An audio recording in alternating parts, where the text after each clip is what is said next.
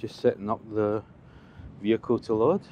So, like we said, not very prepared. Got no oil for the sausages.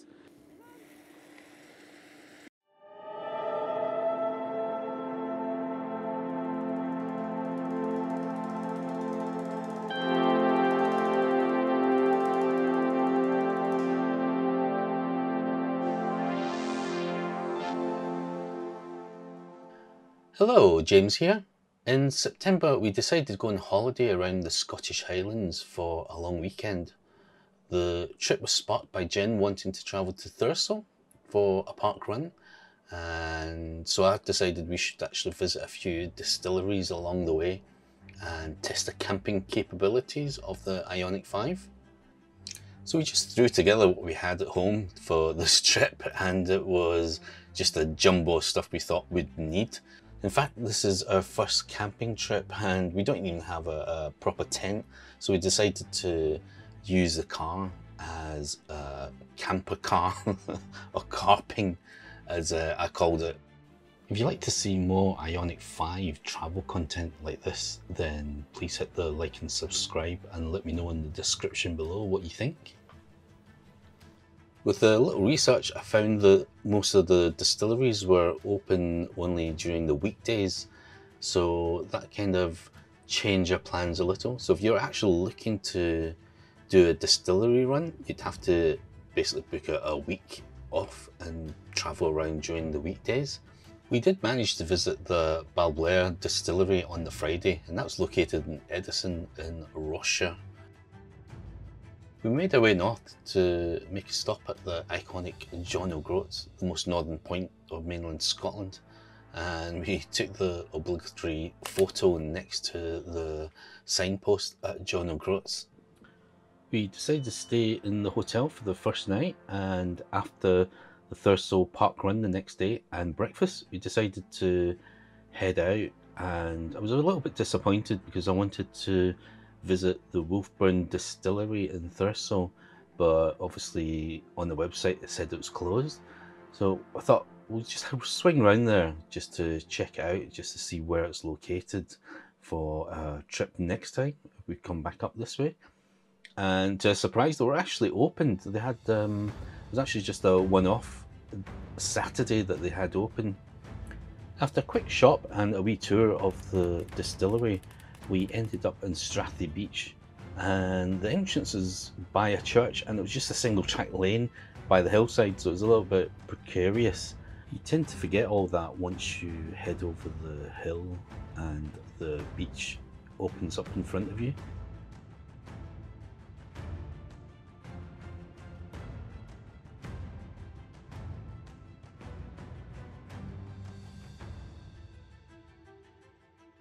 As we headed west towards Duress and then south towards Ullapool campsite for the night, the sat-nav said it was going to take us 3.5 hours to get there, and it didn't actually take account for the single tracks and the overtaking points that were along the route, and also we were held up by some of the locals crossing the road.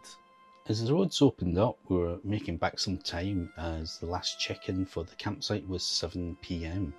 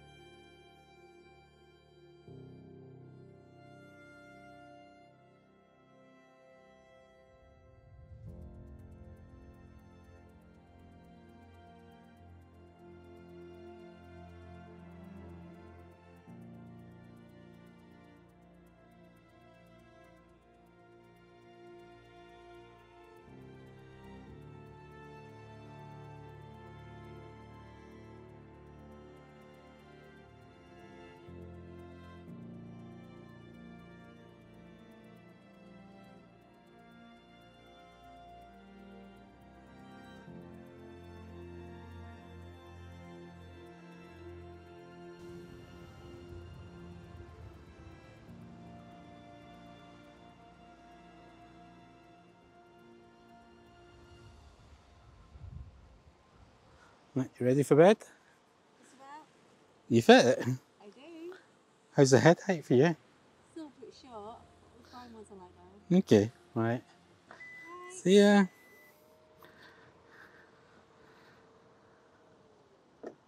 So currently the only noise is from the cooler box here. And we're currently at 43% on the battery. And I'm going to set the car to utility mode, which is, click on the home button and click on here, little cogwheel, and utility mode, and activate utility. So that says on 43% and it says utility. So now what we're going to do is we're going to set the temperature to set it to 19 degrees centigrade for this evening. Outside their temperature is about 10 degrees centigrade tonight. Hopefully we will have a nice cozy sleep. I'm just going to sort some stuff on the computer. So we're just going to charge everything up and just leave the utility on for tonight. And we'll see what the battery goes down to in the morning.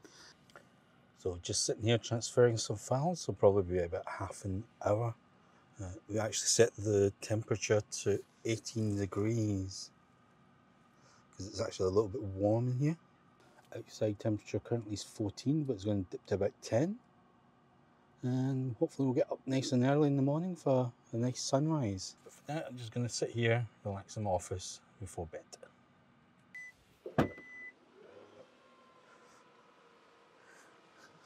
Right.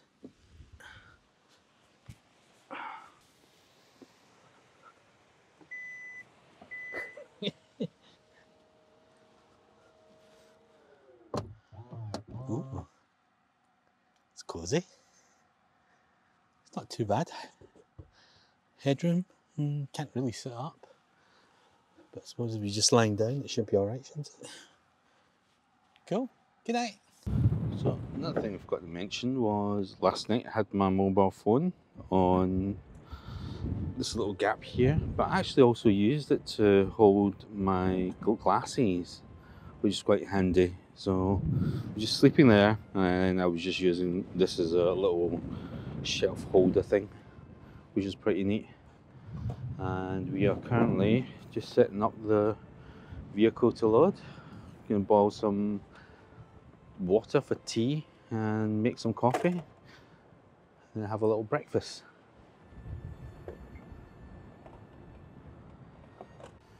We were slightly ill prepared for this trip, I think.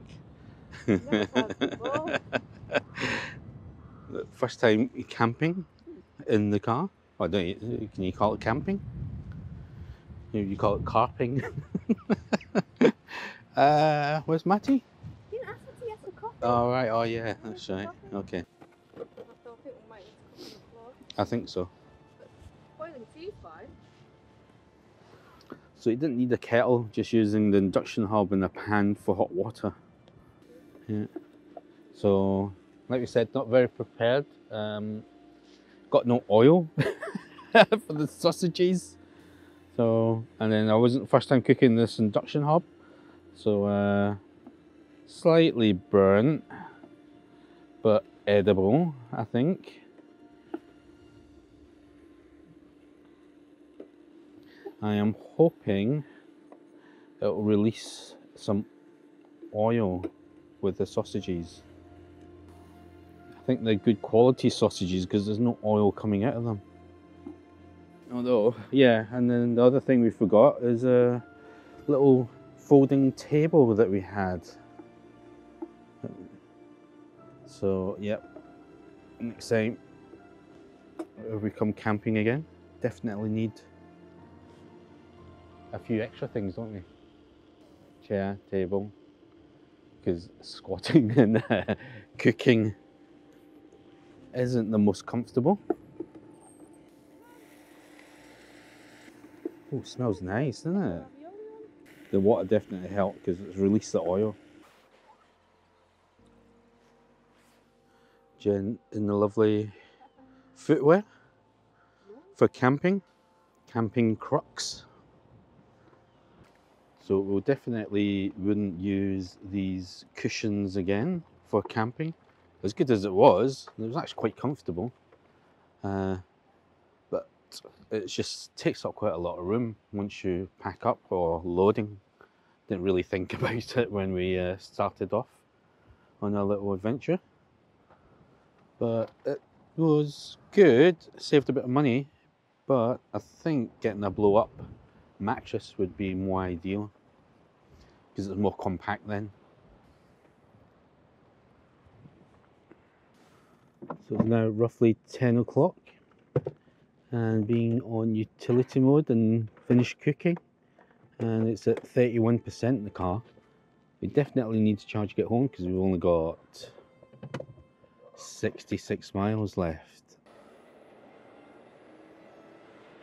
Currently in Ullapool harbour, charging up the car on a CPS charger, 20 pence a kilowatt hour. This is actually the ferry entrance, or the queue for the ferry. So you see all the cars queuing up to get onto the ferry on the far side.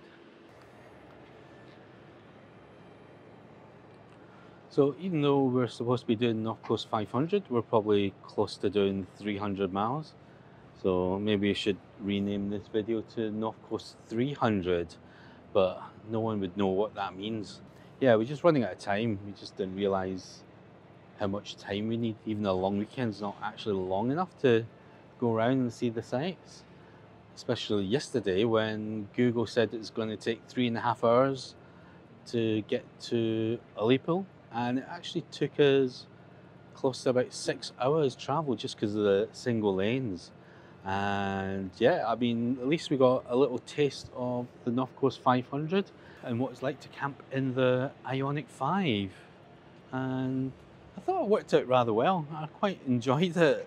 The space was okay. It was not too small inside, especially for myself, 5'6".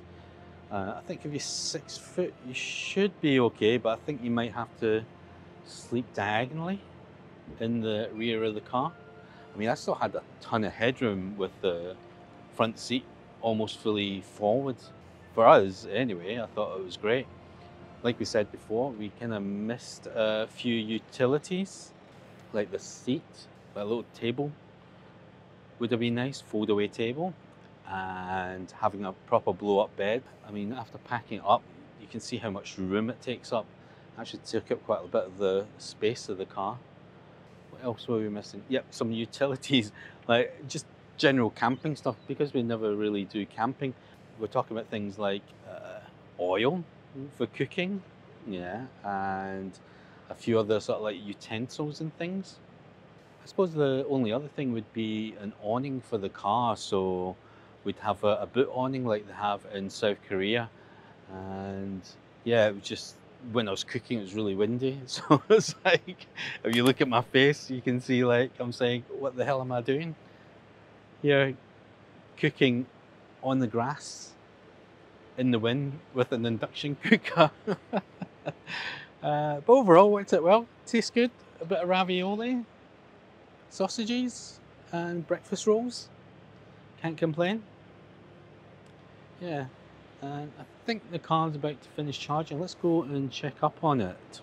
Okay, so the charger's definitely talking to the car because it's saying it's 2 minutes and we're at 78%, so that would be exactly 80%. So it knows when your car gets to 80%. And so far we've pulled 40 kilowatt hours of energy, and that should give us enough to get to Perth for rapid charge there. To tell the truth, we could probably make it home, but I'll probably just charge up my Ionity because we're still part of the network there. 187 miles it says. We'll definitely be back next year and be a little bit more prepared for a camping trip and to spend at least a week up in the Highlands, as there's a lot of stuff that we kind of miss on the way. And if you're thinking of doing a trip in an electric vehicle, you'll find that there's a charge point every 30 to 40 miles apart, so charging your vehicle shouldn't really be an issue. If you enjoyed this wee trip up to the Highlands with us, Don't forget to hit the like and subscribe, and let us know what you think if you'd like to see more contents like this. As for now, thanks for watching, and I'll see you guys next time.